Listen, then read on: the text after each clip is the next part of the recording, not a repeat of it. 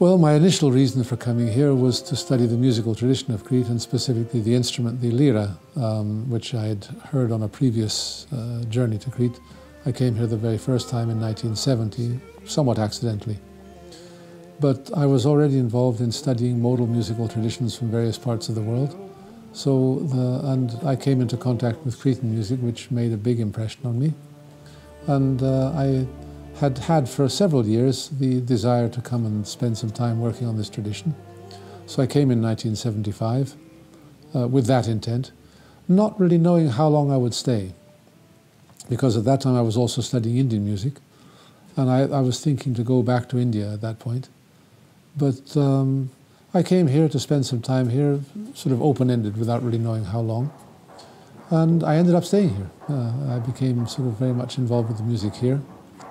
And the projects which we did in continuation, the whole sort of Labyrinth project and things, that started in 1982 as just a sort of a rather loose association of young, at that time, musicians.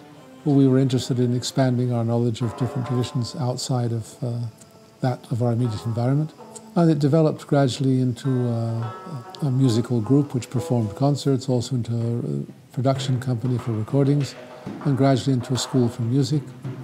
And in its present incarnation, which as it is today in the village of Houdetsi on Crete, it's been there since 2002, organizing primarily seminars of musical idioms, but also musical instruments from various different regions of the world of modal music, which that world extends roughly from Northwest Africa right up until Western China.